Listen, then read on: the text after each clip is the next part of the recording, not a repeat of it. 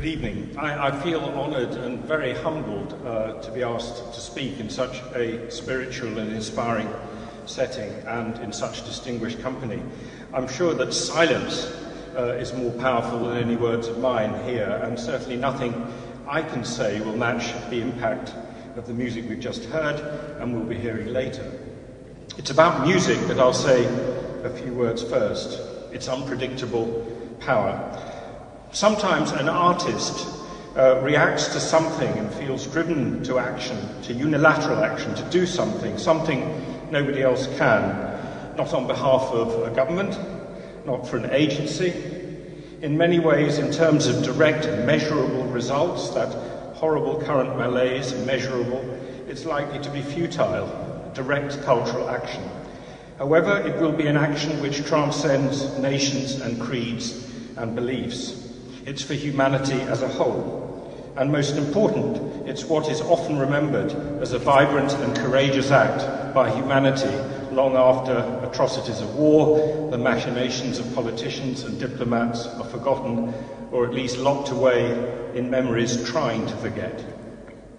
One such I came across the other day, reading the recent book called The Cellist of Sarajevo by Stephen Galloway.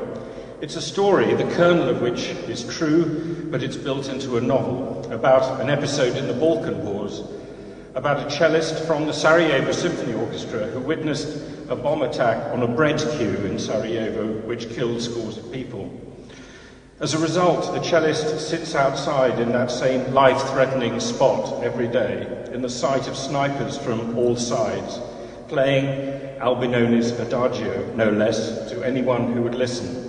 An act, you might think, of reckless, repetitious, but enlightened defiance. In so many ways, an act of cultural diplomacy, but one without the normal rules of engagement for anyone who would listen. Amazingly, he survives. Here's one paragraph from the book. Kenan, one of the characters, a family man, has heard of this story. Someone, maybe his wife, has told him that a cellist was playing every day in the street where the people were killed while lining up for bread. It was a week or so ago, the cellist saw the whole thing happen, watched it from his window. When Kenan was told what the cellist was doing, he didn't say anything, but thought it was a bit silly, a bit maudlin. What could the man possibly hope to accomplish by playing music in the street? Wouldn't bring anyone back from the dead, wouldn't feed anybody, wouldn't replace one brick. It was a foolish gesture, he thought, a pointless exercise in futility. But this is so often what's needed, a pointless exercise in futility, the unexpected, the unilateral, a gesture of enlightenment inspired by arts and passion and sadness.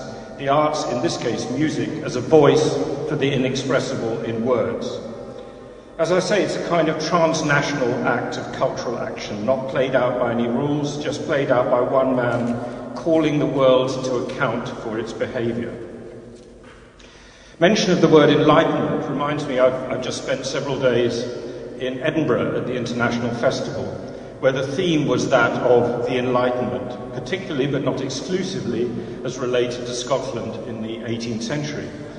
It was fascinating to revisit those years which now seem so far ahead of their times, a bit like the ancient Greeks and democracy, the age of reason, when science coexisted with humanities, with religion and with philosophy maybe more comfortably than they do today, when the prevailing mantra was one of tolerance, of rationality, of thinking for oneself rather than accepting blind the authority of others. Tolerance was seen as a great moral virtue, as demonstrated by the willingness of those in power then to permit people to express their ideas without fear of repression. Does it seem to anyone else that we have, I hope, temporarily, collectively lost our reason, that we desperately need a reinvention of the Enlightenment and its driving principles in order to rid ourselves of the scourge of intolerance, which in an insidious way seems to be eroding what free speech we have left, and some of us in certain countries, remember, have very little. In a strange way, I think we're going backwards. The arts become more timid in expressing views counter to prevailing opinion, in sometimes tackling the big issues of the day, particularly if there's any religious slant. We're becoming so afraid of giving offence Nobody dares to be intellectually provocative anymore, save perhaps here at Interdependence. We're even somehow afraid to laugh at ourselves in a light-hearted way, to relax and regard our fellow human beings with humour without loss of respect for fear of giving offence.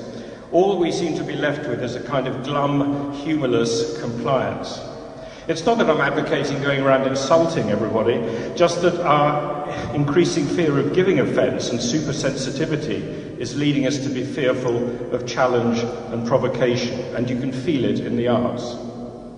An enlightened tolerance implies a willingness to face criticism, provocative statements and ideas, sometimes in the form of debate, writing, humour or works of art. A challenge to the aesthetic and the social status quo, not a blind acceptance. How else will we move forward? I hesitate to use a Turkish word, which I've only recently come across, but I have been in recent weeks captivated, like others, by the portrait of Istanbul in the book by Orhan Pamuk, and in particular his exploration of, I think, the deliciously complex and ambiguous term huzum. The communal emotion, I simplify, the communal emotion of melancholy, but as life-affirming as it is melancholic. I apologise for appropriating and possibly misappropriating the word, but it's sort of what I feel when I think about the subject of intolerance. Mankind has been through so much, and we still can't work out how comfortably to tolerate and understand one another, and the best means of doing this, I believe, through cultural exchange and sharing of increasing diversity, is threatened by increasing intolerance to the views of others. And yet, even in huzum-like melancholia, on account of our failing to learn from history, it's often the inspiration of art that encourages us to believe that we will eventually come to our senses.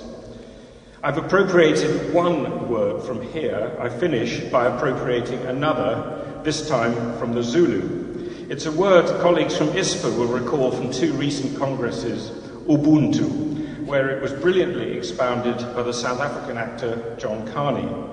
Ubuntu is not really translatable, but it embraces the solidarity between communities. The word contains a sense of togetherness and a cooperation between people, building strength of purpose between them. What you would not be done to yourself, you do not do to others. It's probably the spirit of that carried forward South Africa through the turmoil of the Truth and Reconciliation process.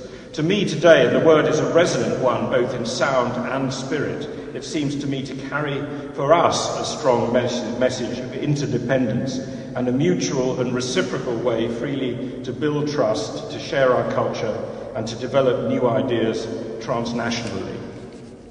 So, let us abolish the melancholia of huzum, adopt the comradeship of Ubuntu, and suggest to Ben Barber that perhaps the next topic for Interdependence should be on how together we define, inspire and create a new tolerant age of the Enlightenment for the 21st century.